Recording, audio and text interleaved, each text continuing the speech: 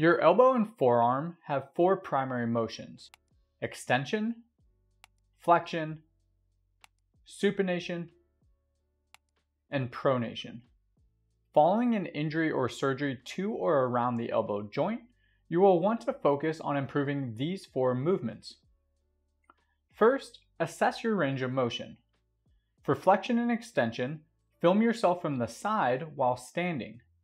For flexion, bend your elbow as far as you can comfortably, and if needed, apply gentle overpressure at your end range. For extension, straighten your elbow as far as possible without moving your shoulder. Then, measure the angle formed between the middle of your shoulder and your wrist for each motion. For supination and pronation, film yourself standing from a front view with your elbow bent to 90 degrees and thumb pointing up. To make the measurement easier, hold a pen or pencil in your hand. For supination, rotate outward so your palm is facing up, and for pronation, rotate inward so your palm is facing down. Measure the angle formed between the middle of your shoulder and a line parallel to the pen or pencil. Expected range of motion is approximately 0 degrees for extension, although some may possess more, such as 5 degrees of hyperextension, 140 to 150 degrees for flexion, and 80 to 90 degrees for supination and pronation. Using your other elbow as a reference point, your goal should be to restore full elbow range of motion following an injury or surgery. However, there are three things to consider. First, if you had surgery on both sides, or your elbow is not a good reference due to a prior injury, then you can work towards the numbers previously mentioned. Second, understand that these are average values. Depending on your injury, surgery, history, etc., you may end up with less or more motion. And finally, most daily tasks only require a limited amount of elbow and forearm range of motion. For example, several common activities only use about 30 to 130 degrees of elbow flexion and 50 degrees of supination and pronation. So even if you are unable to restore full motion, you might only notice minimal functional restrictions on a day-to-day basis. Of course, this ultimately depends on your goals. If you only need to complete office or household tasks, you may not notice a subtle loss of end ranges. However, if your goal is to compete in weightlifting, you will likely need to restore full range of motion or very close to it. In general, exercises can be placed into three categories: passive, active, and resisted range of motion. When you can perform each category and how fast you progress will depend on various factors. For example, if you had surgery to repair a torn biceps tendon, you will likely start with passive exercises within a given range of motion in order to protect the healing tissue. And then over the course of weeks, progress to active and resisted exercises. On the other hand, if you experience elbow stiffness from a chronic injury, you may perform any or all these exercises right away. As you can see, exercise selection is widely variable case to case. So before beginning any of the exercises, you should first get clearance from your surgeon, medical doctor, or healthcare provider. Let's start with elbow extension range of motion. First, elbow extension with the dowel. Lie on your back with elbow at your side and a towel under the arm. Holding a stick or dowel, use the non-involved side to gently push the elbow into more extension. Hold your end position for 2 to 3 seconds. Use as much assistance from the uninvolved side as needed. Another option is simply letting gravity help straighten your elbow. You can do this sitting or lying down.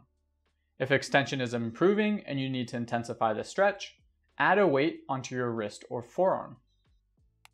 Active elbow extension. Actively move your elbow through your full range of motion, placing an emphasis on trying to straighten the arm as far as you can. You can do this standing, sitting, or lying down.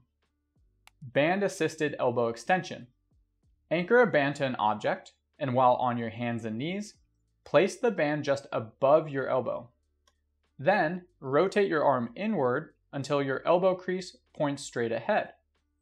Move your elbow from a bent position to as straight as possible. Start with a lighter band, and you can increase the resistance over time if you need. Bicep curl with eccentric emphasis. Support your upper arm on a preacher bench, the arm of a couch, or a barbell with a pad in a squat rack as shown here. Slowly lower a weight for 3 to 4 seconds, trying to straighten the arm as far as you can. Pause at the bottom for 2 to 3 seconds and repeat. Using similar categories, here are options for elbow flexion. Passive elbow flexion. Use your other hand to bend your elbow into as much flexion as tolerated. During each repetition, hold that end position for 2 to 3 seconds. The goal is to keep your involved side as relaxed as possible and let your other arm do all the work. Active elbow flexion. Actively move your elbow through your full range of motion, placing an emphasis on trying to bend the arm as far as you can. For the resisted exercise, you can perform a single arm tricep extension while lying on your back. Your goal is to keep your shoulder at 90 degrees of flexion as you move your elbow through as much range of motion as possible. Move slowly and under control with a slow tempo, lowering for 3 to 4 seconds and pausing at your bottom for 2 to 3 seconds.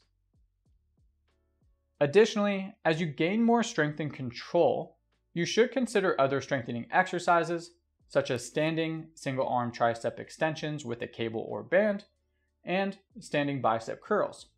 Focus on moving through your full elbow range of motion under control. And finally, for supination and pronation, here are 2 options. First, active range of motion. With elbow at your side and bent to 90 degrees, rotate your palm up, and then slowly turn your palm facing down as far as tolerated. And second, resisted range of motion.